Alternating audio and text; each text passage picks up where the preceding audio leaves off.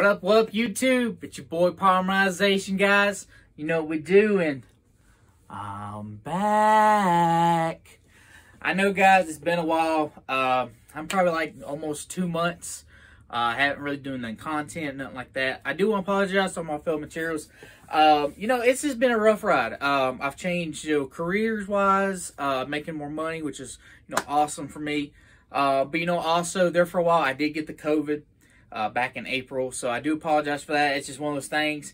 It hurts you a lot worse than what people think. So, guys, be safe, get tested. And also get the shots, do what you got to do, guys. But without further ado, guys, man, we got so much to catch up on. We got a lot to do. First thing I want to do is an update of my rock deck. We all love it. It's an amazing deck. It's a really fun rogue. I love this deck. It's probably one of my top favorite decks of all time. But, guys, let's get into it. And, if you're an fellow subscriber, hit that subscribe button, guys. Be one of my film materials. I couldn't have done this without y'all. I love every one of y'all. And you know what? Let's get into that updated deck profile. Yeah.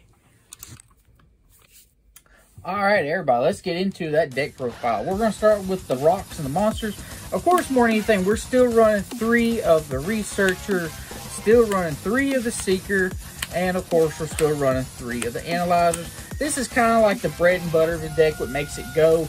There's no reason why you shouldn't play 3 of each of these. They're just ridiculous. Another thing I'm also doing is I'm actually running 3 Doki Dokis. Doki Doki is just too strong and powerful. I don't see why you wouldn't. It's still a strong going first card. Even though the deck's, every guy's got weakness. You pick your deck, you pick your weakness. I would say your normal summon is really reliable in this deck. If your normal summon doesn't go through, it does hurt unless you have a good follow-up and you get a good hand. But that's just beside the point. I also run 3 Guardians. Just having that good negate is always amazing. And I am running 2 Suppliers. I like Supplier, don't get me wrong. I just feel like Supplier is a little bit of a dead in hand more than anything. It's great when you mill it and everything like that. It's good to help do chain blocks, but I'd rather have that. Another thing that I'm not going to have in this deck, which I won't show, is I'm not running the Parallax Seeds. They're not rocks. They're good in hand, but when you get the mills, they don't give you a consistency boost, so you do it. I'm also running 2 of the crystals, the water one. That feels really good. Another one I'm running 3 of is Tackle Crusader. Crusader, I love a lot, especially if you're going second. I love this card for one. It's a rock, it's an earth, it's a level 4. It has all that synergy you're asking for. But the best part about Tackle Crusader is when it ever goes from field to grave, it automatically goes off as a Book of Moon. So if you got something that you have problems with, especially if it has a high attack, just Book of Moon that monster, get rid of it. Or even possibly, sometimes you can be able to negate with that, which is really amazing on my part. I'm still running the Prankkin engine, so we're still doing 3 Roxys and the 1 Dropsies. I still think this is really good in the engine. It really helps boost the consistency. Sometimes that banishing off Roxys to banish a card and then draw, sometimes that helps you so many situations. I can't explain how many times that Roxy, just that banish to draw, it's just helped me out so much. One thing that I'm not running that's not rock, I am running the 1 Plague Spreader. Plague Spreader is so good because you can run it off the not Dark Rule anymore. Sorry, I'm getting ahead of myself. On the Needle Fiber. The Needle Fiber just helps you extend with this in so many ways. You can just make a lot of good boards. And the last monster I'm running that is not a rock is the Berry Statue Wind. Yes, if you haven't figured by now, I am running the Birdlock, which is very easy to do in this deck. You can actually end on a board where you don't have to worry about getting super polyed and stuff like that. So I still think this is great. Hand traps, the only thing I'm running is 3 Ash and 3 Nibiru's. I think this is all you really need, especially with the current meta and the way the whole format going. Ash usually stops a lot, and Nibiru just helps you, stop your opponent from going to 5th summons. It's still really good. You can still mill this, search this. This is just no reason why you shouldn't play it.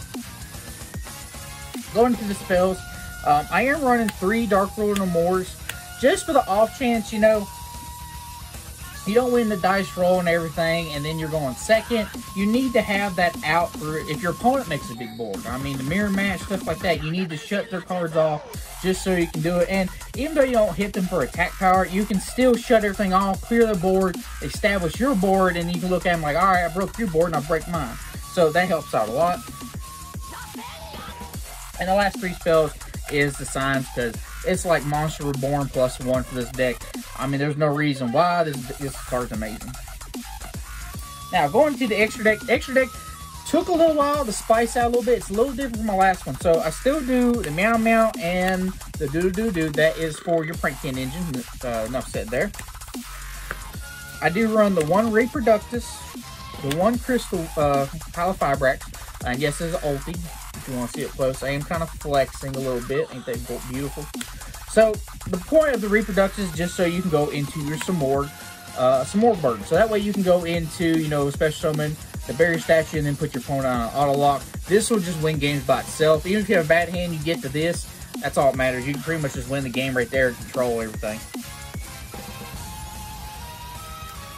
Link fours, I run Appaloosa because Appaloosa is just great. I do have a Boar Sword. You don't have to play Boar Sword. Originally, I played Access Code, but it's in my other deck.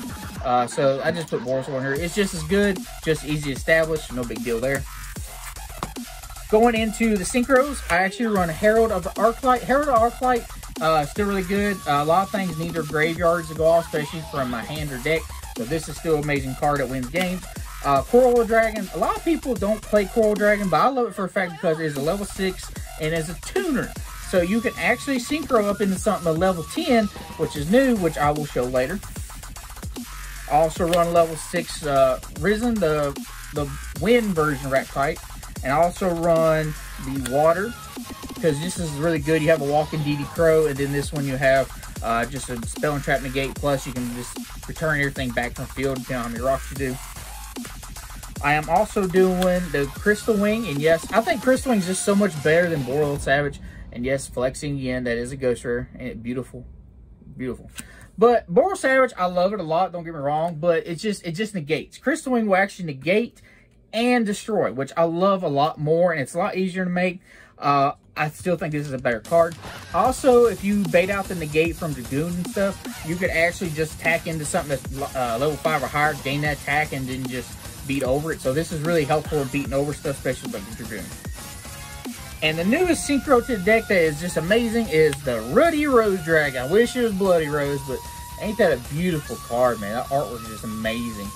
The card, one thing I like about this card more than anything is that a lot of people think that we rely on our graveyard. I mean, yeah, you sort of do, but once you like get rid of your opponent's graveyard, you can win the game easily with just this alone. They lose a resource management. You can outgrind them a lot more because they got to reestablish their graveyard. I just love this guy. You put this on Shaddolls, dinosaurs. With their graveyards gone, they lose resources. So this card right here, I love a lot. I've actually a Spice card I thought about. It's in my side. I'm not really going to sell my side, but I've actually have Dimension Shifter in my side. Because you don't really need your graveyard. Most of the time, I'll take out the Prank Can engine and add in Dimension Shifters and other stuff, and then I just go off that way. And the last two for the XZs is Abyss Thriller and Gallic Granite. These cards are just broken in the deck. This is easy to make. Just shuts off graveyard. This is really busted. You can search out any rock, whether it be your Admancipator or your Nibiru. But guys, that is everything in my deck profile. I mean, try it out. I mean, I'm seriously, it's consistent. It's really good.